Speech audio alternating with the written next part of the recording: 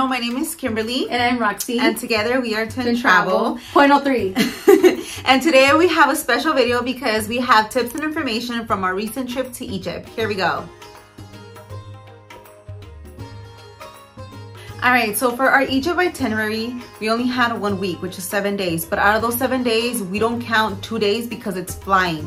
Because from here, from LA, we're from LA, to Egypt is 20 hours. So that cuts a lot of travel time. So what we did was we spent 2 days in Cairo, 2 days in Hurghada, and 1 in Luxor. We try to see as much as we could, try to cramp as many activities as we could in 5 days.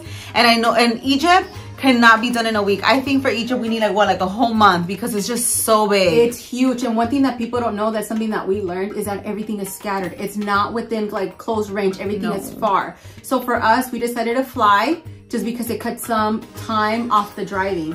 And also maybe there's people that are going to relate to us that we can't take 2-week vacations. We can't take a month vacation, you know? So for us, we try to see as much as we could in a week.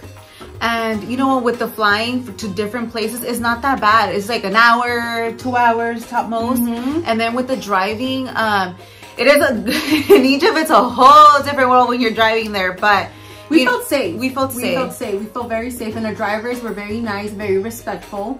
So I think the entire trip we had no issues with the transportation, and we flew with EgyptAir. Yeah, very good airline. So we wanted to show you a map of how we navigated through Egypt. From Cairo to Hurghada was a 1-hour flight. From Hurghada to Luxor, we took a car ride and it was about 3 hours and 50 minutes each way. And then once we were in Hurghada, we flew back to Cairo and that was another hour. Okay, so we want to share our total trip costs because I think one thing people should understand is that we planned this trip in 2019.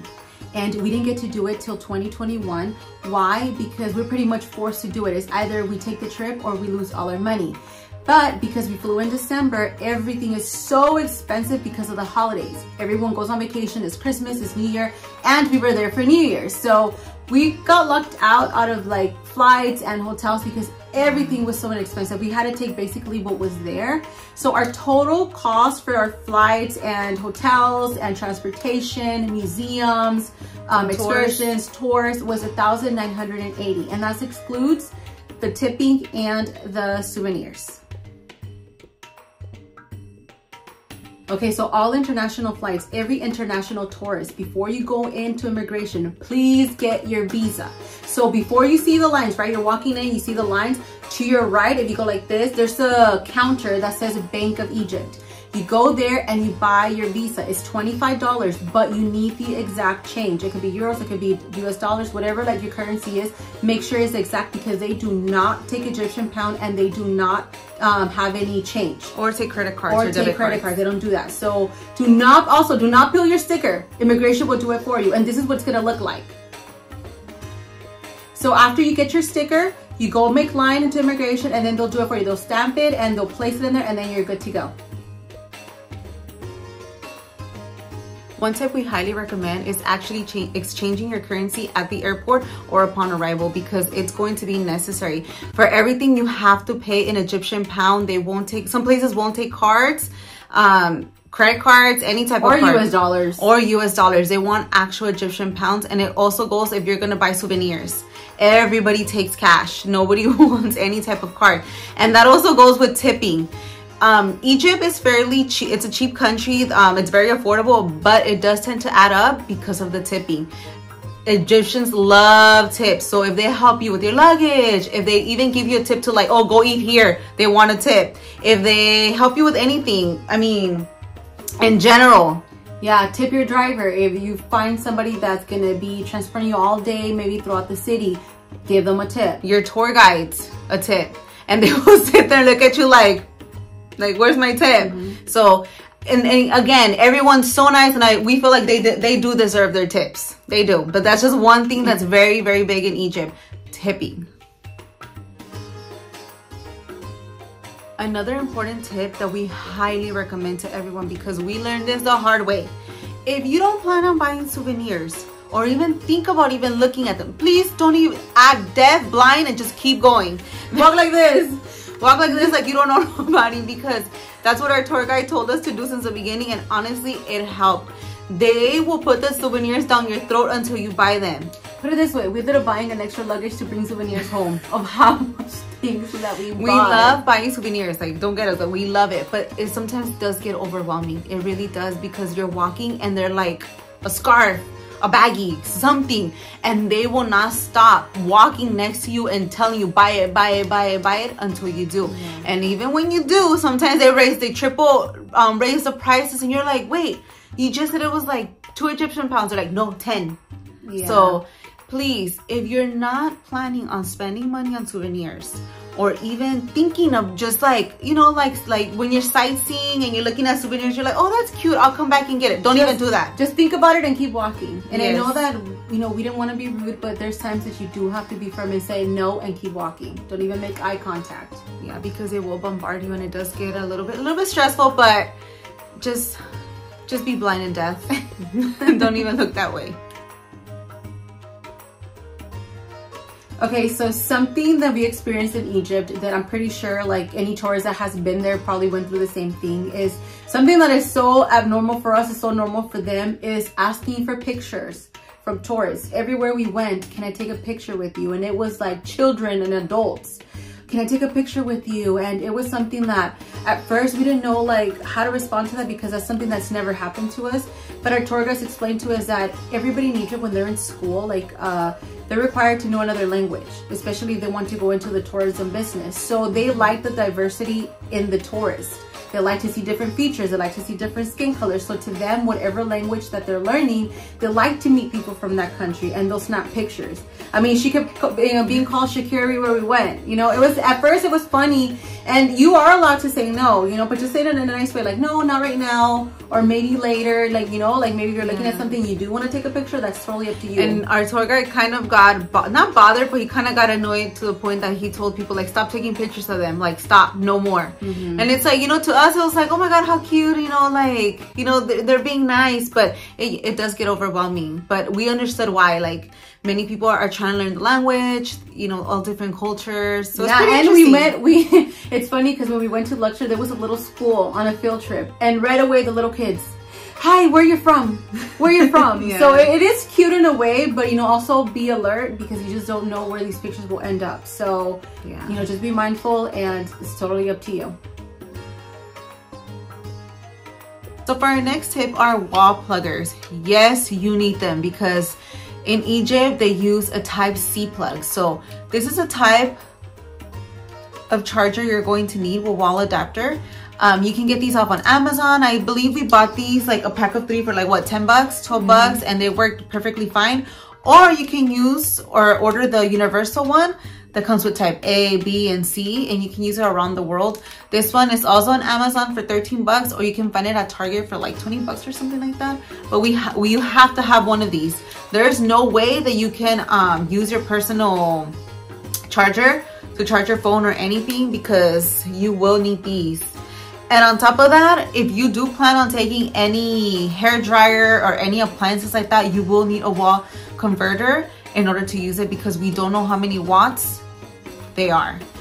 So highly recommend these. Looks like this. So another good tip is that the Wi-Fi is weak everywhere. Everywhere throughout Egypt, we do not have good Wi-Fi. No, at all.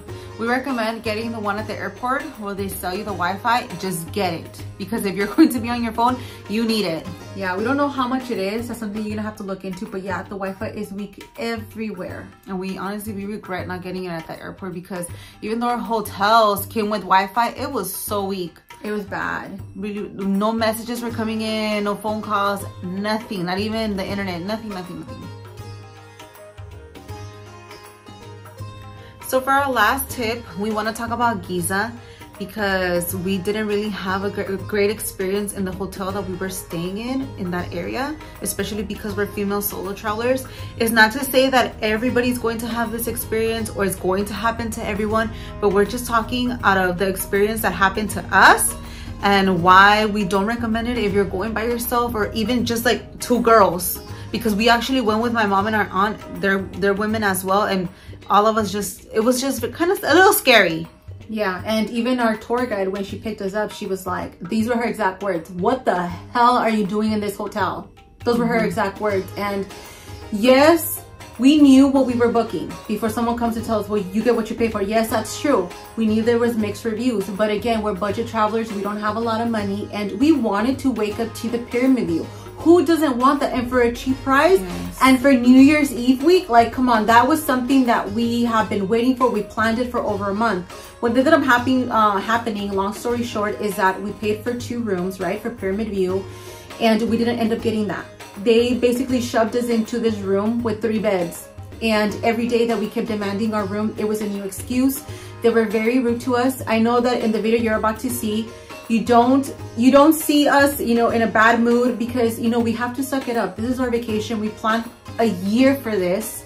You know, we're going to make the best out of it. Yeah, we're going to make the best out of it. We don't want to show the ugly side, because that doesn't define the whole country, doesn't define Giza. But we did feel uncomfortable because at the New Year's Eve party, they weren't talking to us. The staff wasn't talking to us. You know, the manager wasn't talking to us. They greeted everybody else except for us. We felt neglected. Yeah, and all we did was demand something that we paid for. If you would have told me, hey, I gave your room away, we would have understood. But the fact that they didn't, and they kept like putting a lie after lie, and the whole situation was just so sketchy. You know, luckily for our tour guide, and shout out to her, she was so cool. She helped us fight for our money, and we did get refunded. Again, this is just something, as a female, if you're going by yourself, we suggest staying somewhere else in Cairo and then getting a tour guide from there, and then taking you to Giza. It's not safe.